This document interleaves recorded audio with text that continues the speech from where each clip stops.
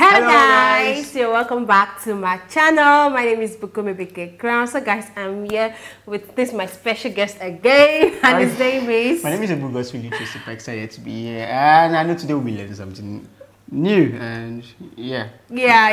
Thank you for coming to my channel. Welcome. So we're going to be checking out a video together titled the great answer to Christian lady about covering the head by Ahmed Deedat. So let's watch. All right, let's go. Right. I've been told that women in Islam wear a veil because in this way men will treat them respectfully. But I see the veil as a form of oppression, because why should they have to cover themselves because of the weakness of men? Shouldn't they be treated with respect regardless? Could you please explain the veil, and did Mary have to wear a veil?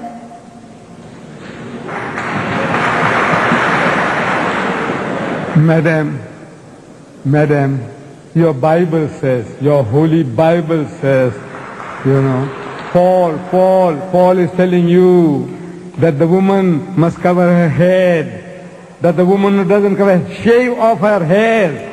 Your Bible says that.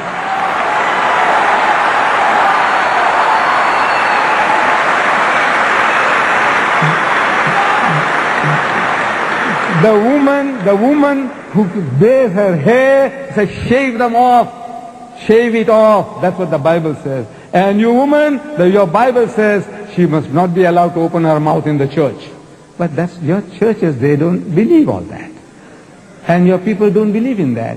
So you are inviting trouble. You know, because of this, in America, in New York, no woman is safe after dark. No woman is safe. In France, during daytime, women have been raped in the street, and people just walk by, looking the fun. Say, or maybe they're enjoying themselves. Woman is being raped.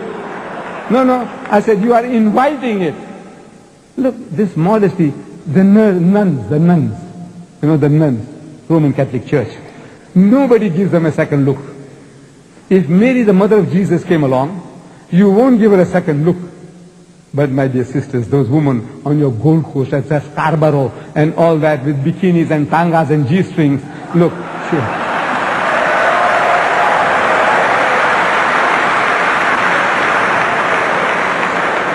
It's attracting, look, even an old man like me. If I went there, I tell you, I'll be burning inside. I'm telling you, look, this is the nature of man. God made us like that. The thing that allures man more than anything on earthly existence is woman. Do you know that? I don't know. The Quran says, زُيِّنَ لِلنَّاسِ حُبُّ الشَّهْوَاتِ مِنَ النِّسَاءِ. Fear in the sight of men is the love of things they covet. Number one, مِنَ النِّسَاءِ, women. وَالْبَنِينَ, then son. You know, I got 11 sons. I can make my own football team. You know you know, it makes me feel proud. I've got 11 sons, you know, my own football team, my own cricket team. وَالْبَنِينَ, and number 3, وَالْقَنَاطِرِ الْمُقَنْطَرَةِ مِنَ الذَّهَبِ وَالْفِضَّةِ, and hoarded heaps of gold and silver, and wealthy land, and horses branded for excellence, and all this. This is the list that is given in the Quran. Number 1, women. The Quran says, the thing that allures man most on this earthly existence is woman. And I'm telling my Western friends that I don't have to prove that to you. I don't have to convince you. I said, you see, in my country, in Durban, city of Durban, I think we'll end with this. Okay? We'll end with this. In the city of Durban, there is a firm called Lucian Motors. They sell second-hand trucks. You know, lorries, trucks. We call them trucks here too? Trucks. We call them trucks. And on the trucks that they advertise, there's a woman in the bikini on top of the truck. Then G North, they sell farm implements. And on the tractors that they advertise, there's a woman in the bikini on top of the tractor. I'm asking these Westerners, I say, what has a woman in the bikini got to do with a second-hand truck or with a tractor? Except the man. You see, the woman is being dangled, so you'll read the advert. And BMW, I don't know, you have BMWs here. It's a motor car supposed to be a little better than the Mercedes-Benz. I'm not in the market for it. You see, I started with the Volkswagen Beetle. I did 120,000 miles, and I had to change for another Beetle and another Beetle. Wow, Muslims, like women that cover their head and wear hijab. What can you say about them? Well, like you see, there's one thing I love about the Muslims here. They practice it, they follow it dito. Their parents, sometimes they say Muslims are aggressive when it comes to their religion, but if they, sometimes I believe the way people see us as aggressive, if they don't do that way, they're going to lose values. The way most of our Christians were accepting everything we see. Yes. You see, they like you're covering your head, you're going to cover your head. Yeah. When they're going to market, they cover their head. Like they follow it religiously. The Bible says we should cover our hair, and if you know, you should shave it. The woman's hair is an honor. Let me even read a verse here. 1 Corinthians 11:6 says, if the woman does not cover her head, she might as well cut her hair. And since it is a shameful thing for a woman to shave her head or cut her hair, she should cover her head. But now that most churches now even accept ladies not covering their hair, what can you say about that? Mine, I always say to them, I don't know, they feel I'm more indoctrinated in the kind of church I attend, like in the past, archaic kind of. Well, this is my belief. If it's in the Bible, it's in the scripture, I think it should be followed. That is my say or my take on that. Now, apostles, you say you're following what saying those are the pastors. You bring up something, they say it's the Old Testament, but this is in the New Testament, written by the people you say you follow are the disciples of Christ Jesus. And this person is telling you, look at the way you go, and you're choosing to pick what you feel you should take and leave the rest. It's not your business. I think you're not following the whole commandments or the whole scripture. Let's keep watching, guys. Beetle and another beetle. Then they stop making the beetle. You know the Volkswagen beetle. They start the Golf. So I had to buy Golf number 1, Golf number 2. I'm still not in the market for a BMW. But I am forced to read this advert. In my newspaper, I see a BMW motor car. And with a woman in the skimpiest of bikini, what you call the tanga, you know, the G-string. She's standing in front of the motor car, and it's written at the bottom, test drive her now.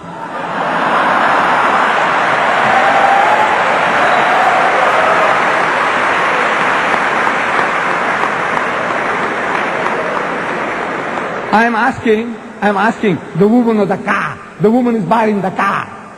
And the her is underlined. Test drive her now.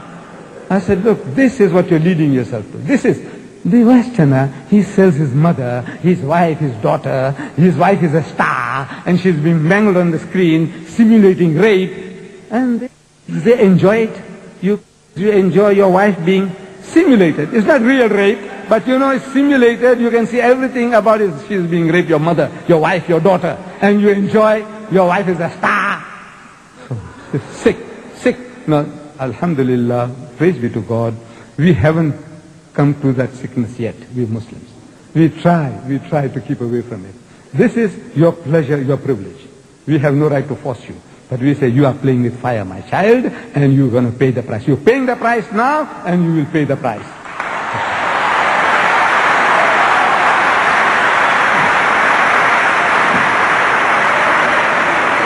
Wow.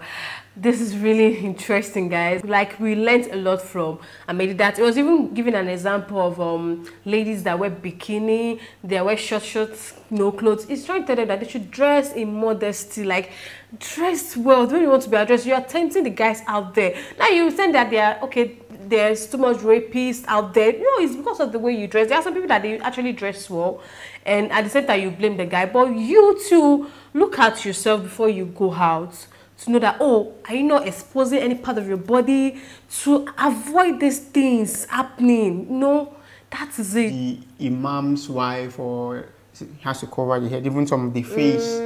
You get it. Now, but right now, you see most of our churches, our pastors, God, their wife. A lot of things we people, especially modern day Christians, we do, and we like, it's just alarming because a lot of things have been taken out of context, a lot of things have been cast away, they don't look at it, and it's bad. It's very bad because I think if you are practicing Christianity and you say you're a Christian and this is something that has been told to us by the disciples or the apostles of the early church, I think it should be followed.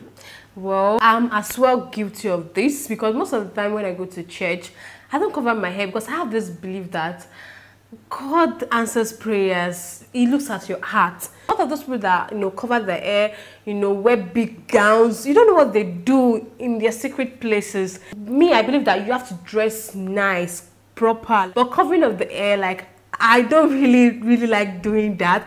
But once in a while I do it, and I believe that's really the best thing to do. And as time goes on, that will change for me. Maybe because I think, oh, I'm still young. Okay, for now, when I marry, I don't have choice not to start doing stuff like that. But it's written in the Bible that they should cover their hair. And now churches are even accepting it. Even though you don't cover your hair, they don't mind. They just believe that, okay, you are here to worship God. What would they do? For unbelievers that is coming to your church for the first time and is dressing the way he believes, will you sack the person out of church, or because she's not covering her hair?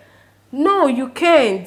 That one too, we have to weigh the whole thing together, because you have to think of the unbelievers too that are trying to, move closer to God. I believe there are differences here. You are a member of a church. You are a believer. You are a Christian. Okay. And you can't compare yourself with an unbeliever. Unbeliever, right? Yes. You know the truth. You study your Bible. Okay. You know it is written in the Bible. You don't have an excuse.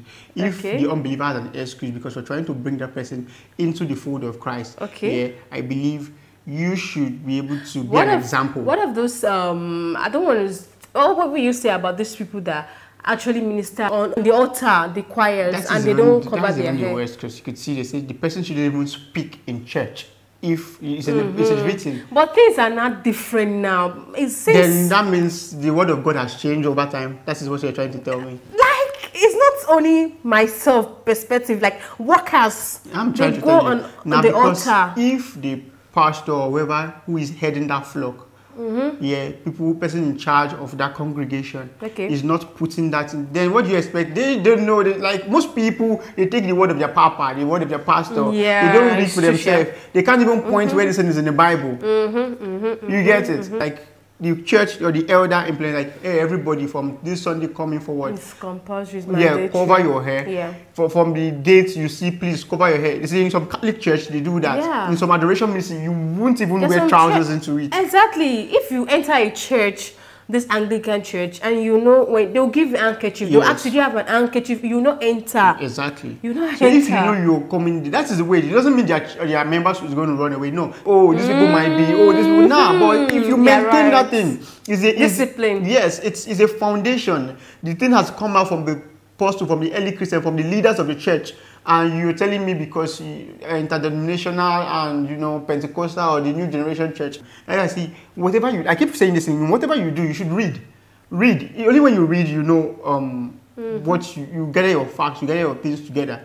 You don't because your papa said, your papa is a human being like you. He might misinterpret, he might misread. That day he might not be in the mood. His wife might have gotten him angry when he's reading that scripture. So he might not use the tone that the scripture is saying. He might, a call might come in, he's distracted, he jumped a scripture and goes to the other one and continue. A lot of factors could contribute when he's reading that kind of passage, he's coming to preach to you, and then he's having another inspiration from somewhere else. Probably he was angry or something happened, he's a bad mood, or he was too happy, and he writes out that message. So you have to follow the scripture, what's in the Bible. Exactly. So when you read, when they say something, you're able to challenge it. Not challenge them per se because you're a leader, but you have to challenge that thing when you're not sure about it. Even when you challenge them, sometimes they go back to read, to make more research, and they come out with truth. And you're like, oh, look what I said sometime ago. If they are like decent enough to come out and say, oh, I was wrong, I misunderstood, or I misread. Most people, because they say we hear from God, they find it difficult to come back to the congregation and like, oh, I made a mistake.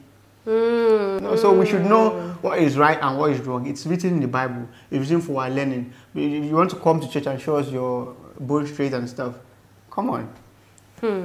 Really nice, watching, guys. Thank you for watching, guys. Don't forget to smash that subscribe button for more, like, share, and comment. And I will drop this channel link in my description box for more reaction videos, guys. I'll see you guys in my next video. Bye.